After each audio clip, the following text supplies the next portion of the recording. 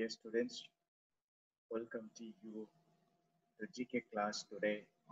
We are going to study Unit 1, Incredible India. In Unit 1, we are going to cover 7 chapters. Let us look at those chapters, what we are going to study in Unit 1 today.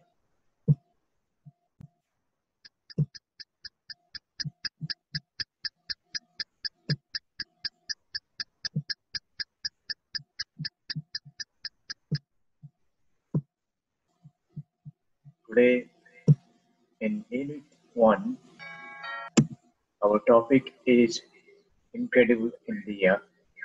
We are going to study these following chapters.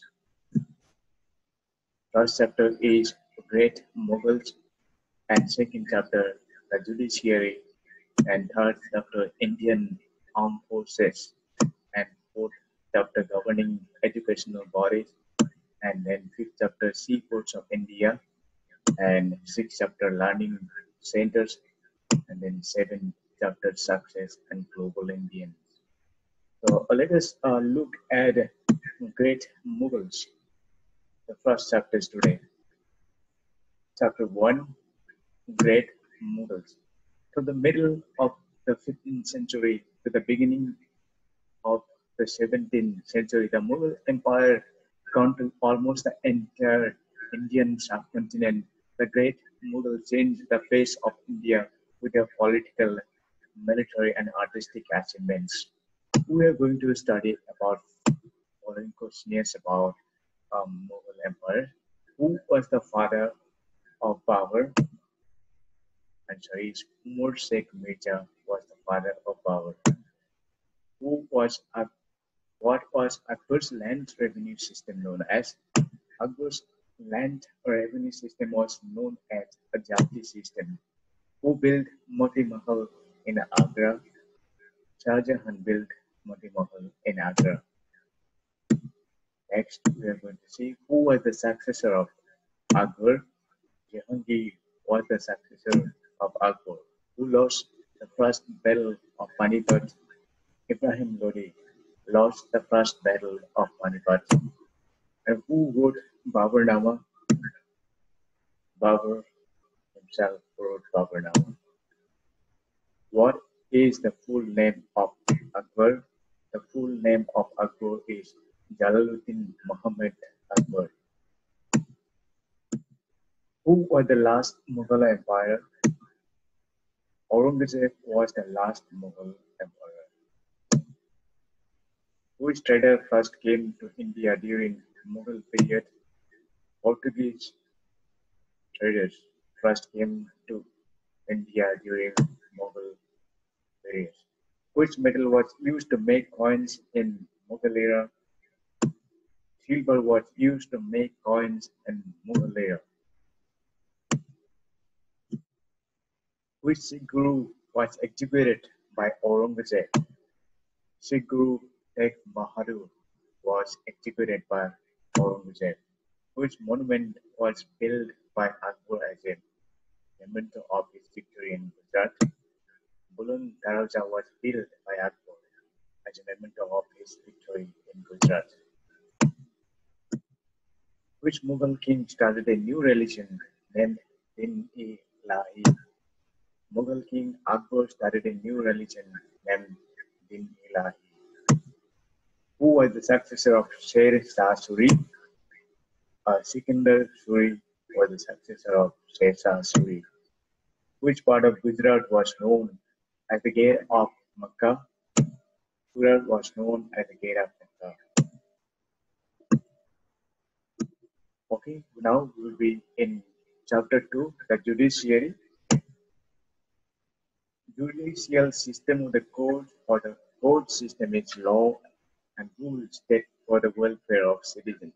It is responsible to ensure and reinforce law and order and solve disputes. Judicial system consists of judges and other magistrates. They form the bench or the core of the judiciary system. Judicial system of India consists of Supreme Court, also known as Apex Court, High Court, District Court, and Subordinate Court. Now we are going to see Supreme Court.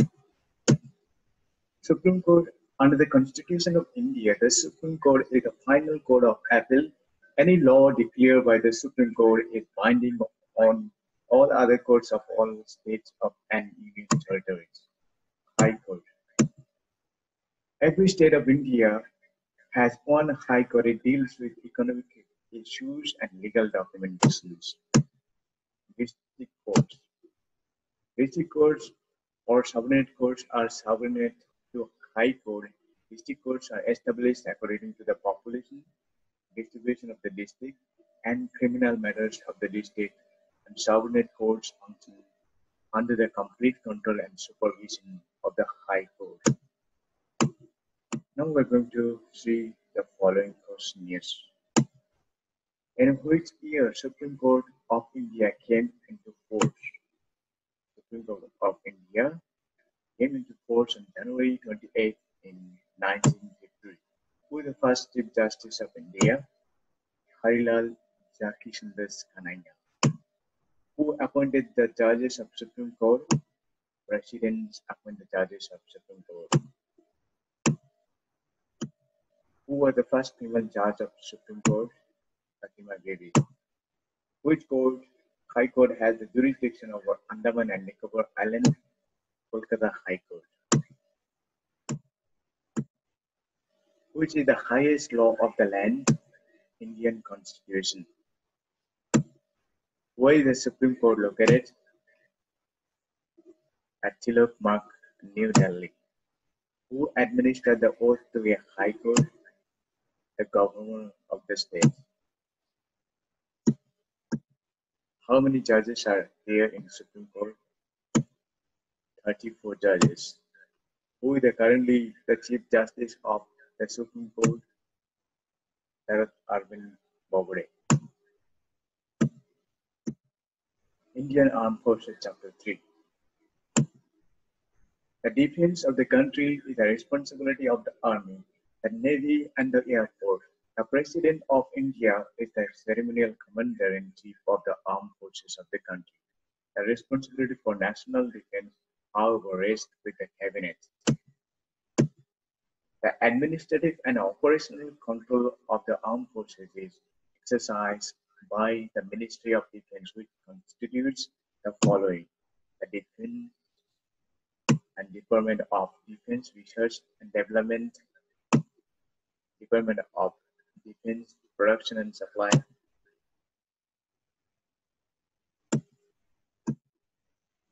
now we're going to see the following question here.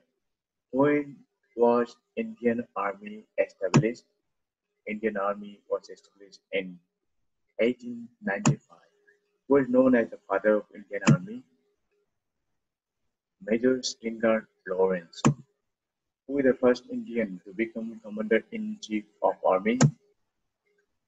K.M. Cariappa. Who is the first Field Marshal of Independent India? M. Manekshaw.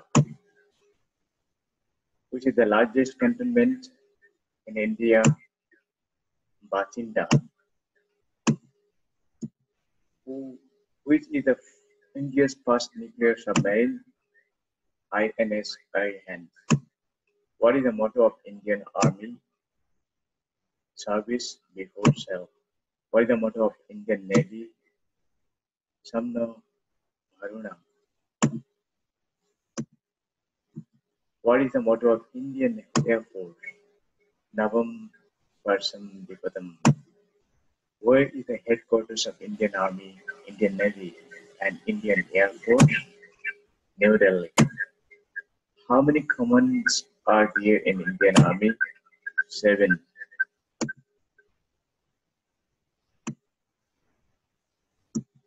What is the smallest unit of Indian Army called? Section. Where is the headquarters of Training Command of Indian Army? Simla. When is Indian Army Day observed? January 15. When is Indian Air Force Day observed? October 8. One is Indian Navy observed December 14.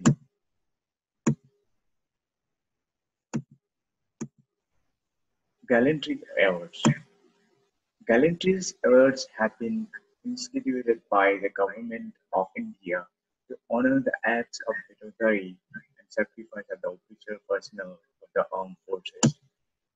Look at the image of the medal and write the name of the Gallantry Awards here.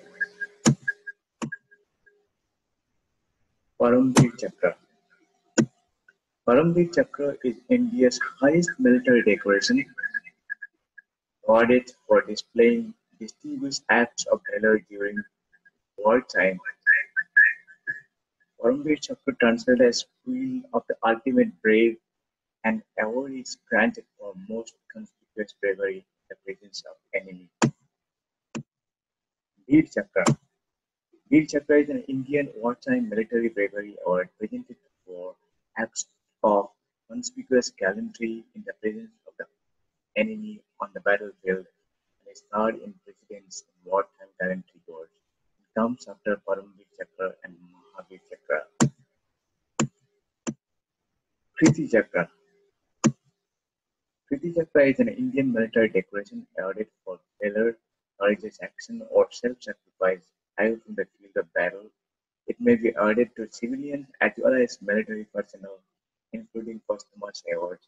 It is each time equivalent of Mahavir Chakra. It is second in order of precedence of peacetime gallantry awards. It comes after Ashoka Chakra and before Shaurya Chakra. Mahavir Chakra. Mahavir Chakra, the second highest military decoration in India after Paramveer Chakra, is awarded for acts of conspicuous gallantry in the presence of the enemy. Ashoka Chakra. The Ashoka Chakra is India's highest peacetime military decoration awarded for valor and courageous action or self-sacrifice either from the battlefield.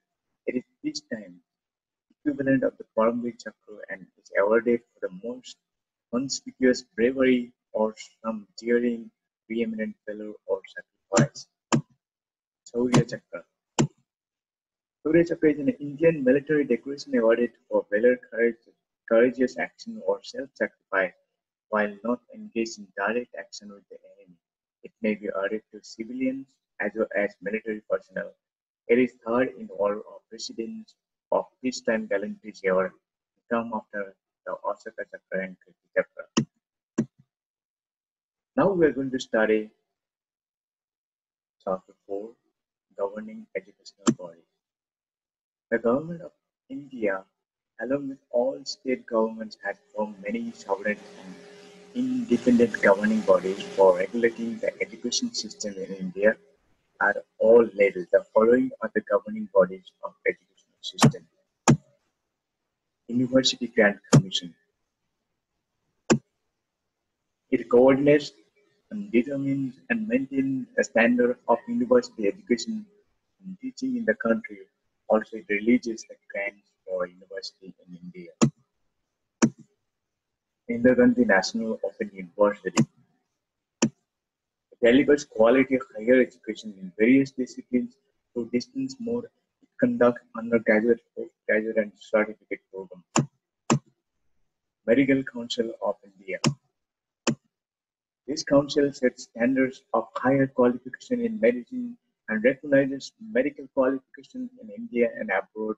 It deals with medical colleges and hospitals and medical professionals of the country. All India Council for Technical Education. It is an advisory apex body which will maintain the standards of the technical institutes in India like BE and BA.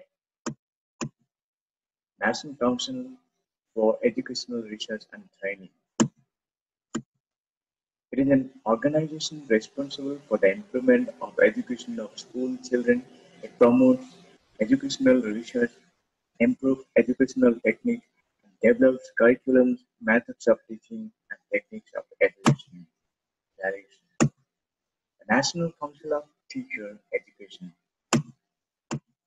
It is an advisory body to the government at the center and the state on matters related to teacher education.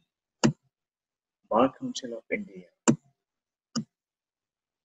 It is a statutory body that regulates the legal practice and legal education in India. The National Assessment and Accreditation Council. It is responsible for assessing and accrediting institutions of higher education in India. The National Institute of Opening Schooling. It is a national board that administers examination for secondary and senior secondary examination of open schools similar to the CBSE and CISE to increase literacy and promote education to rural areas. Indian Nursing Council. It is a national regulatory body for nurses and nurse education in India. The Central Council of Indian Medicine. It is a statutory body under Ministry of Ayush and Government of India. It is one of the professional council under University and Commission to monitor higher education in Indian systems of medicine, including Ayurveda and Siddha. Chapter 5. Sea Coast of India. India has a coastline of 7,516.16 kilometers, forming one of the biggest peninsulas in the world. Around 95% of India's trading by volume and 10% by value is done through maritime transport. By the name states where these following ports are located: Kandala Port, located in Gujarat; Nhava Sheva Port, Maharashtra; Murmugao Port, Goa; Visakhapatnam Port, Andhra Pradesh; Paradip Port, Odisha; Haldia Port, West Bengal; Cochin Port, Cochin; Port Blair Port, Andaman; Ennore Port, Tamil Nadu; Mumbai Port, Maharashtra; Bangalore Port, Karnataka; Mexico Chidambaram Port, Tamil Nadu; Kolkata Port, West Bengal. Chapter 6. Learning Centers. There are many centers for learning in India situated in different cities. Let us see how much you know about it.